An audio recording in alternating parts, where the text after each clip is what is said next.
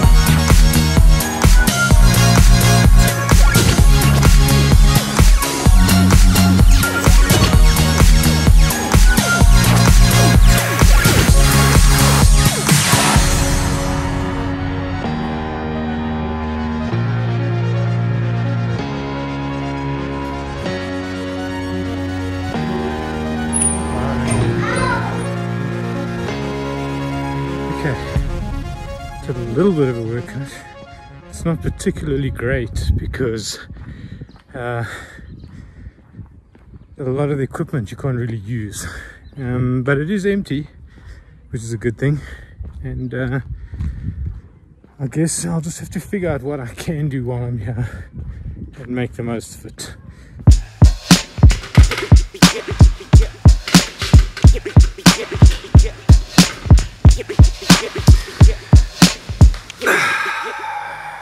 Alright, so as some of you know, I am selling up and I'm going to be going to London to try and land a new job, and yeah, so I've got to start putting things away. While I love my Lego displays, I don't need them to be displayed in order to sell the minifigures, so I'm actually going to pack them up into boxes now, ready to either ship to whoever decides to buy my awesome collection. Otherwise, I might end up having to take them to the UK and then selling them there. I'm not really in a space where I want to sell them individually in South Africa, because I just don't know how long that's going to take. I would rather sell the entire collection. So for now, let's get started with packing away.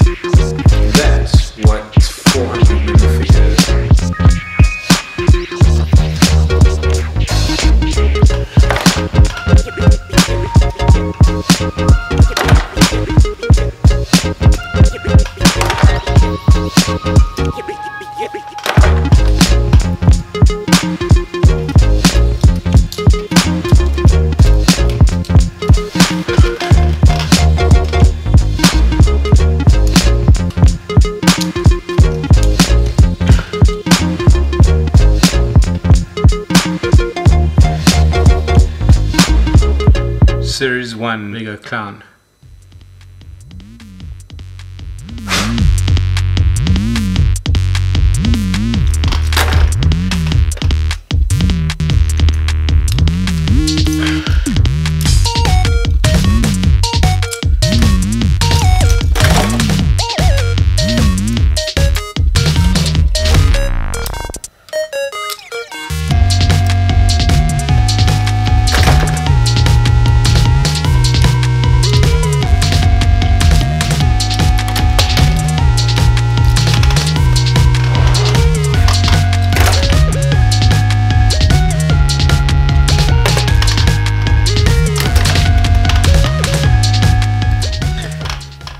Problem, these bricks don't stick very well. I haven't found the perfect glue, so I just hot glue these, and yeah, they do fall off quite easily.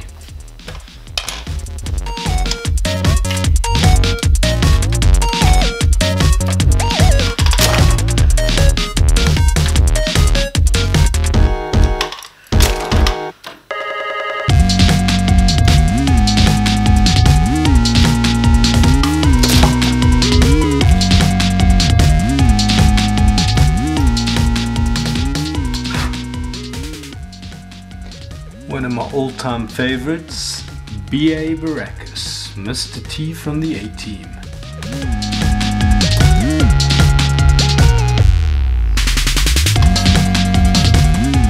Sheldon from Big Bang Theory.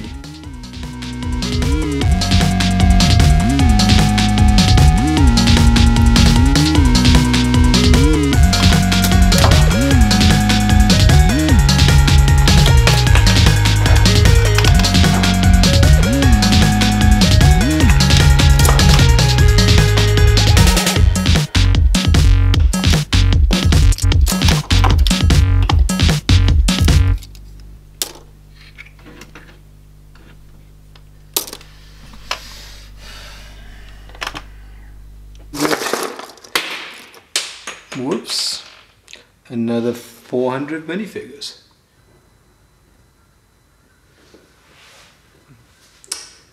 Okay, so I'm having some issues with autofocus, but I try to put a design lesson in most of my videos, and that's definitely what I want to try and do going forward, is always pass on some form of wisdom. So this will be a quick one, but there's two things that I've even realized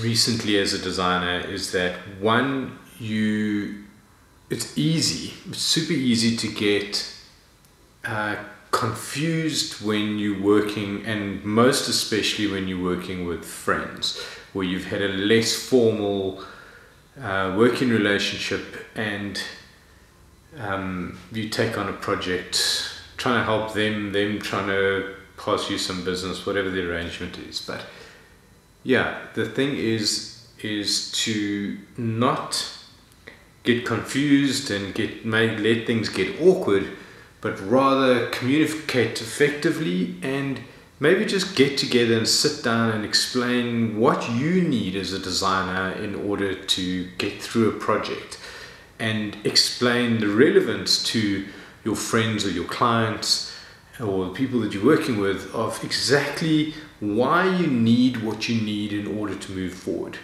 A very common thing that people don't seem to understand is that design is not guessing. It's not something that, you know, somebody says, well, I need this, and you can just do it. You actually need stuff from them, and you're unable to do something.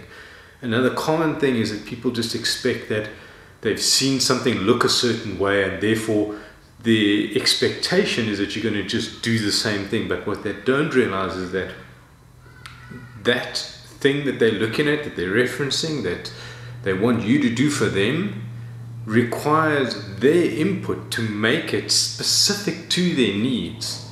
Otherwise, buy a template.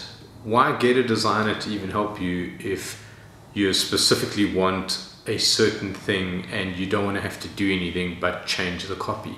Now, as a client, you know, you can certainly go and reference somebody else's work or project that you like or whatever and change the copy as you need to for your business. But you need to give that to your designer, and as a designer you should be requesting that, and you should try and find a way to explain this to your friends, your clients and everybody, so that there's no confusion and it's really easy to kind of work together. Because I feel, especially with friendships, it's the easiest place to kind of get like frustrated and people start talking bad about you. And I've had this in my career, and the truth is it could have been avoided if I'd actually just sat down and had a face-to-face with them and said, hey, listen, you know, you're kind of wanting this, but I need that in order to proceed. I don't just stick an image in a page. I take a specific image based on your requirement, and that's what I put in a layout.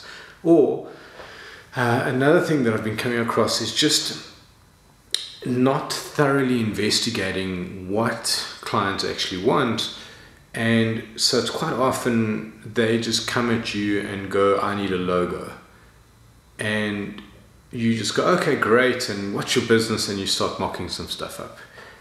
What you should do, and in order to grow your business and do the best thing for your client, is to try and really understand the problem they're trying to solve. Because quite often a logo is not actually what they need. What they need is a brand positioning, or what they need is, you know, something to make their business look more official or something. And they might not necessarily be a logo mark.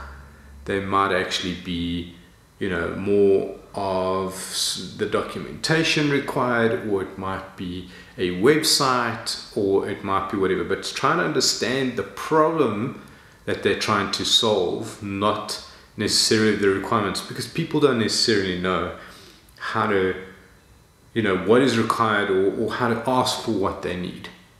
So yeah, those quick tips.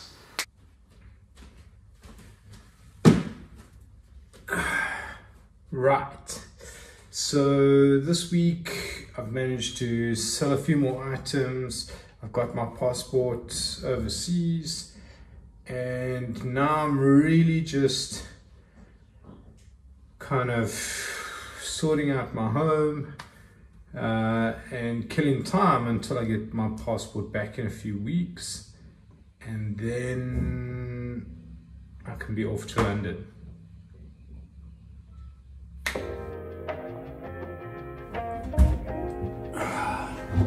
I hope you guys have enjoyed this video and appreciate the updates. I want to thank you for watching. Like, subscribe, leave a comment, and stay cool.